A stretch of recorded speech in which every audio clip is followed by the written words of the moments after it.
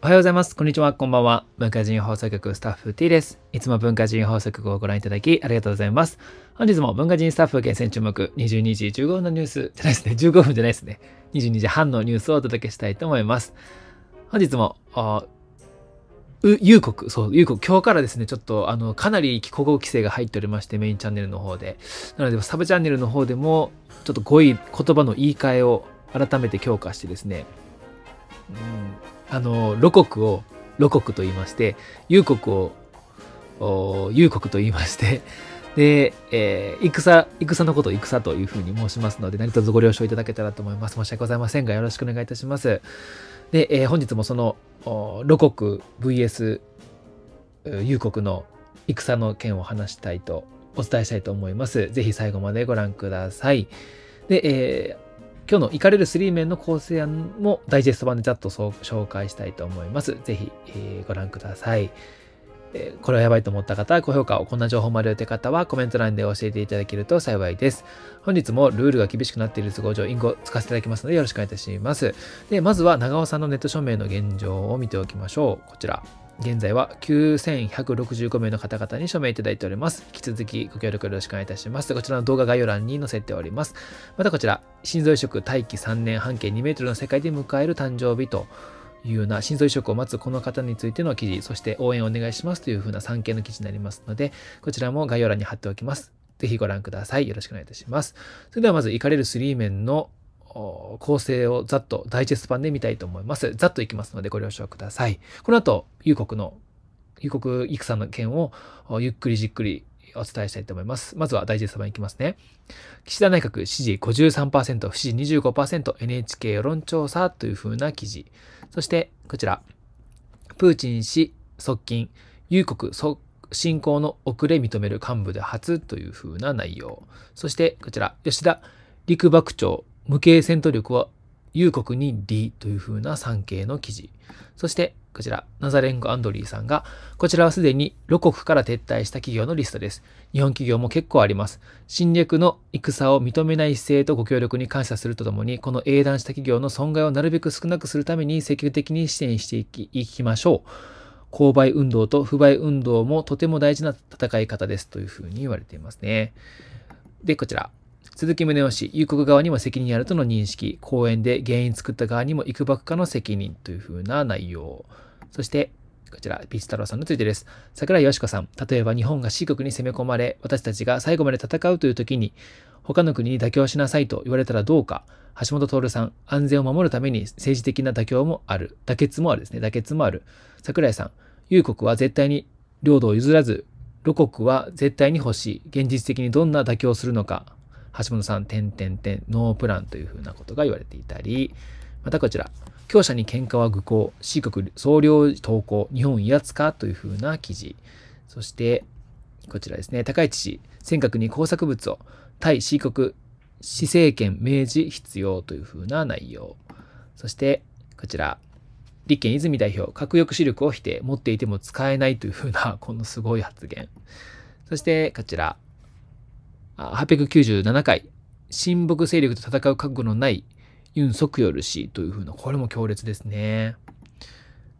で、こちらですね。新大統領選出、日韓関係良くなる 25%、変わらない 59% というふうな内容。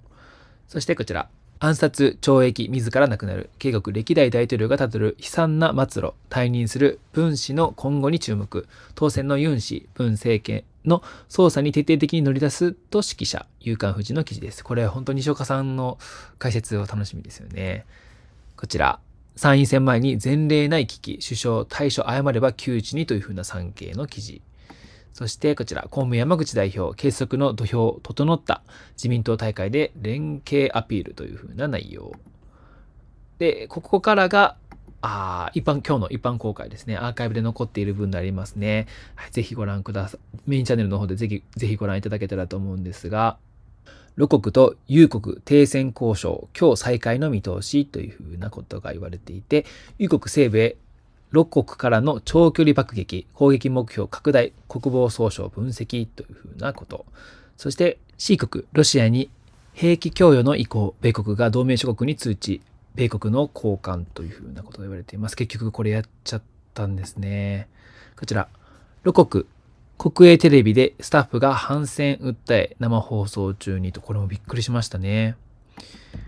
こちら、フィンランドで NATO 加盟支持が急上昇というふうなことが言われていて、こちら、日本政府が追加制裁、オリガルヒトップなど17人の資産を凍結というふうなことも言われています。でこれ驚いたんですね。これちょっとじっくりここでも読ませていただきたいと思うんですが、6月に露国がなくなる木村太郎と4人の専門家が読み解く幽国侵攻結末のシナリオというふうなことです。露国に、露軍ですね。露軍に包囲されつつあるキエフ。停戦はじりじりと露軍が迫る幽国の首都キエフ。首都攻防の行方と幽国侵攻の結末について今後どのようなシナリオが考えられるのか、4人の専門家に話を聞くといずれもすぐに停戦には落ち着かないだろうという予測だった。防衛省のこちらの高橋さんという方ですね。キエフ包囲が阻止され膠着状態が続けばワイルドカードとして露軍は生物のこのやばいものの使用の可能性。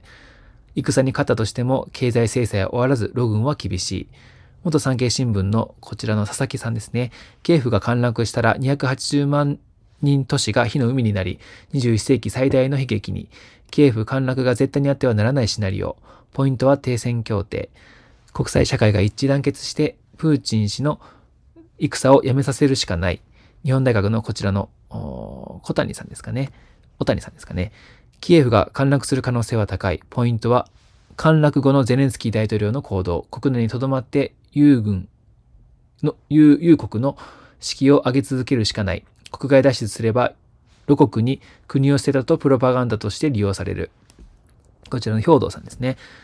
中東の志願兵投入はキエフ攻防の長期化の覚悟を意味する。プーチンはゼレンスキーが降伏しない限り諦めない。ポイントは露国内の世論、制裁をはじめとする違和感に国民が気づけば実態が変わる可能性。その中、ジャーナリストの木村太郎氏が挙げたのが、6月に露国がなくなるというキーワードだ。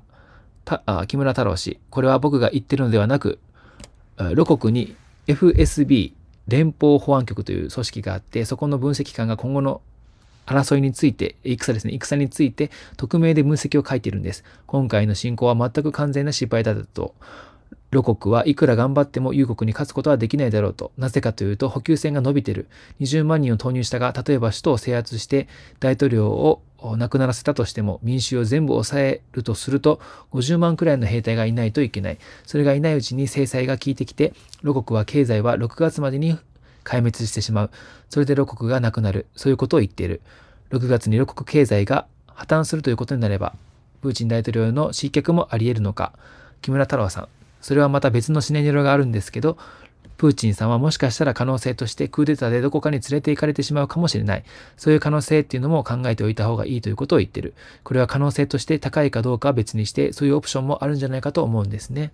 アメリカが幽国の目と耳にデジタル情報戦で優位の理由。もう一つの戦、デジタル情報戦については幽国が圧倒的に優位だという見方もある。その理由について木村氏は、アメリカが幽国の目と耳になっているという木村太郎さん。アメリカは情報戦で露国を圧倒しているんですね。一つは大筋の情報を的確に、しかも先に出している。今度の戦で偽旗作戦という言葉が出てきた。これは誰かに見せかける作戦。最近でもベラルーシで爆撃があって、幽国が爆撃したからベラルーシは幽国に参戦しろよと。こういうことをロシアが言う。